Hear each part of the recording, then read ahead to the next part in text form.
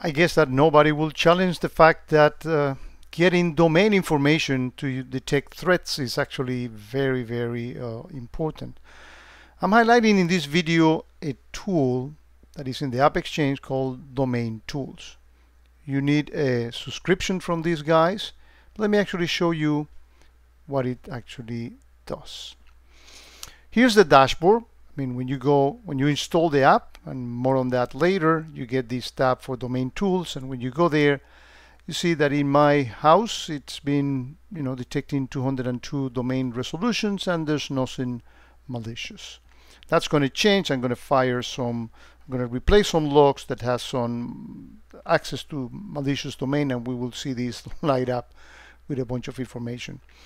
The tool also has this domain profile that allows you to investigate any website at all and get all the certificate information about it and all the details, right? And so we can actually see an example of a benign certificate here, and has a component for diagnostic to see whether it is communicating with the mother ship for updating the information. And the information works. If we go to the API, I notice that on the references on the map, if you click try it out, you get one table, at least one table. This DTS domain tool domains risk score, and that's what is going to be used in QRadar for detecting malicious domain name resolutions. So I'm here in the log activity tab, not much going on. And if that's actually the wrong screen. If I use the log run to replace some logs, notice that there are a bunch of UVAs actually acting on this as well. But we see a lot of.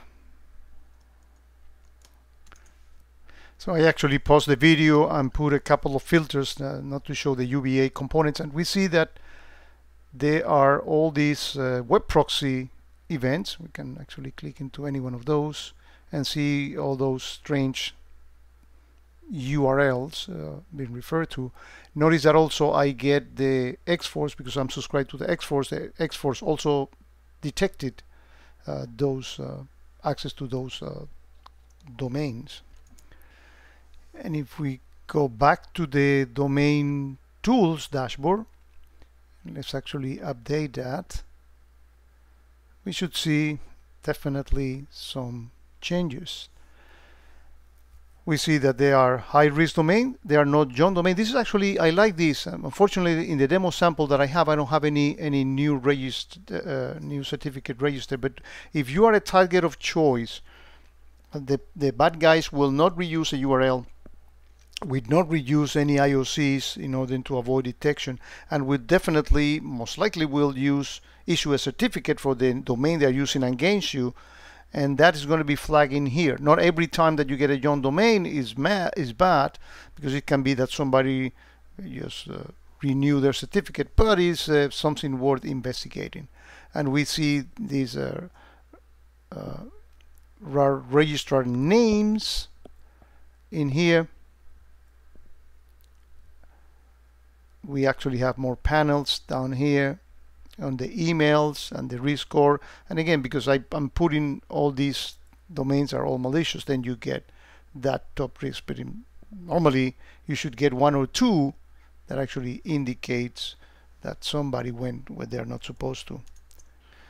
One thing I also like about these guys is that they keep track of phishing URLs. So if somebody is doing exploration and somebody's trying to attack you or preparing a spear phishing attack against you, most likely it will be flagged in here as well.